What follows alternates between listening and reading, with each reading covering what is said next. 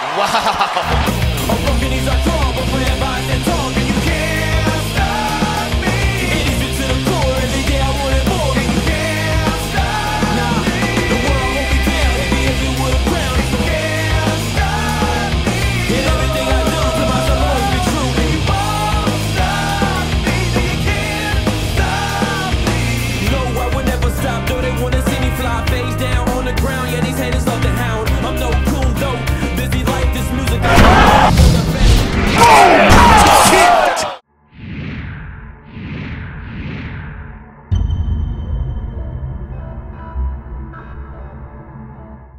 What's up, everybody? Just getting ready for Seattle.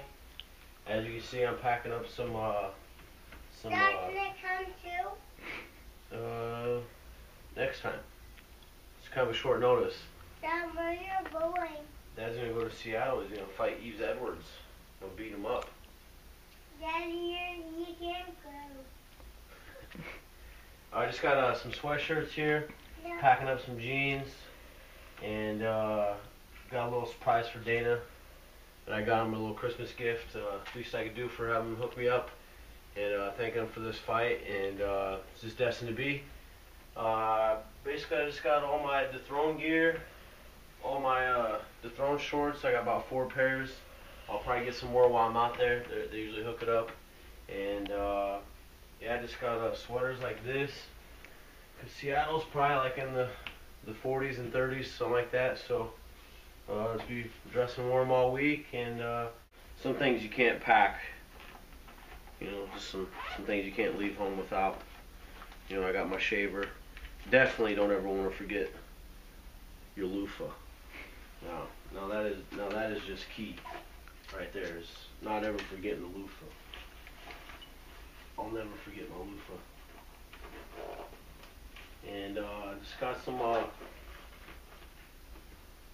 some tea tree body wash shampoo stuff here from Paul Mitchell.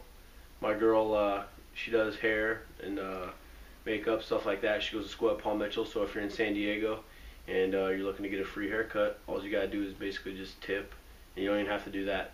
And she's in school, so I gotta thank her for hooking me up with the tea tree oil. Got the deodorant so I don't stink. You know, come fight night, I probably won't put any on. Let old Eve smell my armpits. And right here I got my charger. Got my chones, which you don't ever wanna leave behind. And here, it's one of my best clones. Acqua di Gio by Armani. My grandpa, who pretty much got me involved in fighting. He was a big cologne collector, and he always said this is one of his favorites, and it became one of my favorite. I used to go into the bathroom. I was probably, 14, if that, and I'd spray like 30 squirts. So props to him. Don't ever leave home without it. Those are the essentials, and just gonna finish up some packing here, and then I'll get down and get some grub in me and relax and read my book. I got my book over here. These 2 books I'll be taking out with my Bible. I'm reading this. I'm almost halfway through it. I got The Psychology of Winning, and I got Awaken the Giant Within by Anthony Robbins. So hopefully I finish this by tomorrow, and I get started on this and get some positivity. Right here I got my gym bag. Basically I'm just packing my Mexican hand wraps.